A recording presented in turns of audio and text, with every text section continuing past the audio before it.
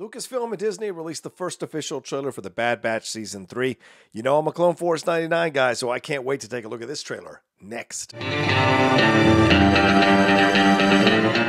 everyone, it's the Outlaw John Rocha. How you doing on this Monday morning? It's raining out here on the West Coast, so a little gloomy, although I do enjoy the rain.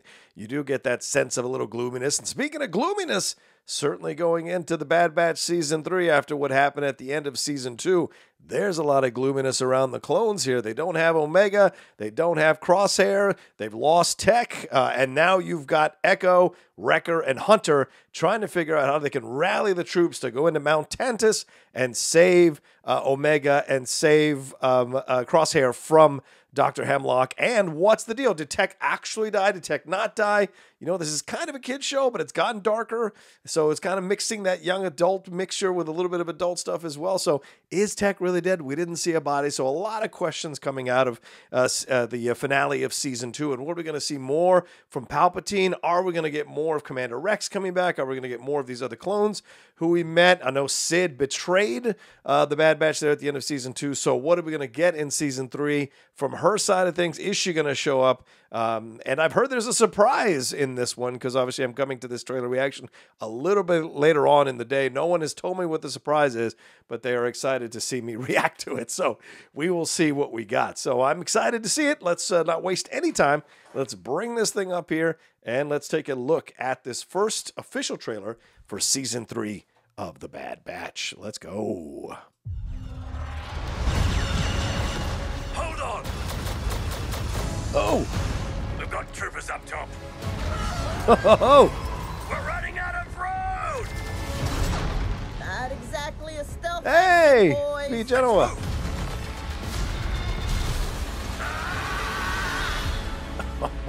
Good intro. I thought that the end of the war would mean an end to losing more of our brothers. Wow. But I was wrong. Oh, there's... Oh, we Tech. can't just walk away. Not with the Empire imprisoning the kid. Yeah. Oh, yeah, there's Crosshair. Secure her in a cell. Right, her sister, Been right. for us a long time. Forgot. Our mission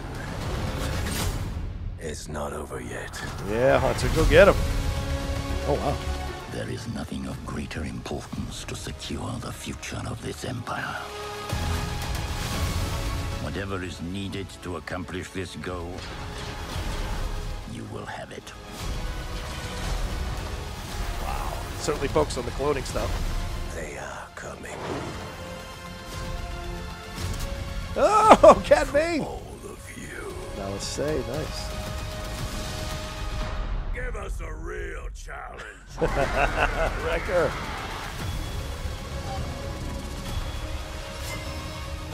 Dude, this is awesome. Down! We're not big on following orders.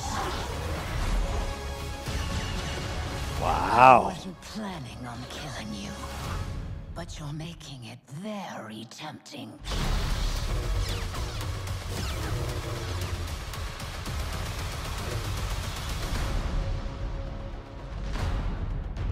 Wait, what?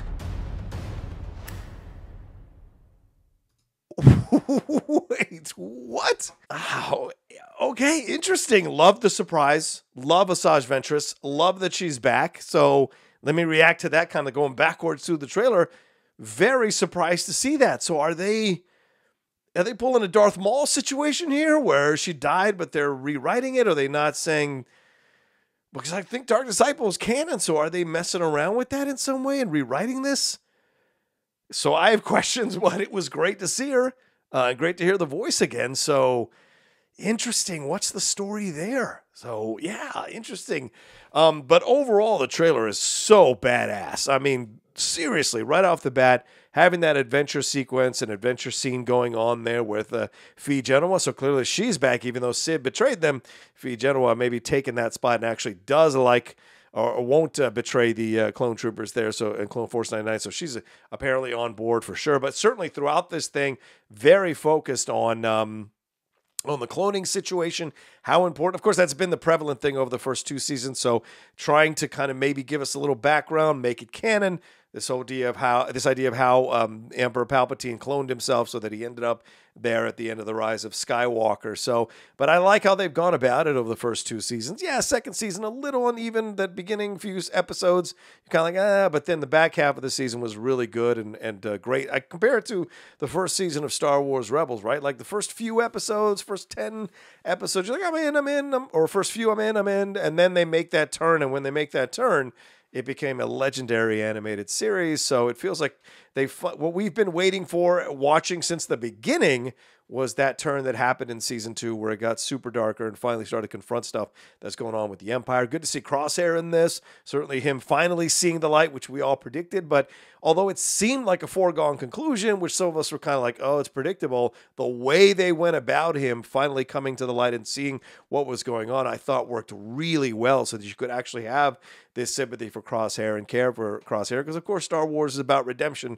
so no surprise there. Seeing Omega throughout this thing, but not much, just a little bit, just enough to know they've got to save her, they've got to save Crosshair. Have we lost Tech? And then the sister situation, seeing the sister there working for the Empire, Omega finding out that she has a sister. Nala Se is in this trailer, so what is she going to reveal about that whole situation? We're seeing Dr. Hemlock being a stronger part of the trailer as well, so him and Palpatine working together, so we're definitely going to have a very evil element throughout this whole season, clearly. And of course, we know what happens with Palpatine, as I referenced earlier. So something of what Hemlock is doing is obviously going to work out. Commander Wolf we see in the trailer as well showing up.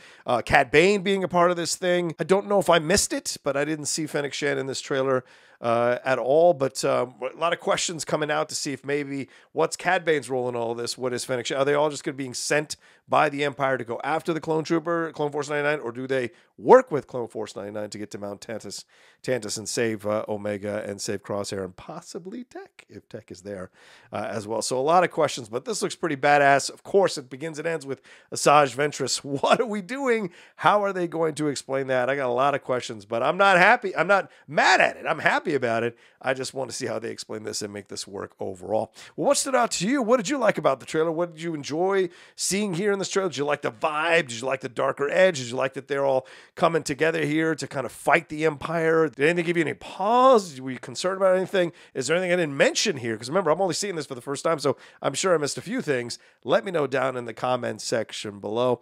And hit a like on this video, share it on your social media, and more than anything else, please subscribe to the channel down below. Hit that subscribe button, hit that bell button so you see we're dropping all the content I do here on the Outlaw Nation channel. You guys are awesome. Thanks so much for watching this trailer reaction. All right, put this one on your calendar, February 21st. I think they said they're dropping the first 3 episodes there on February 21st, so put that on your calendar, and I'll talk to you next time with another brand new reaction video here on the Outlaw Nation.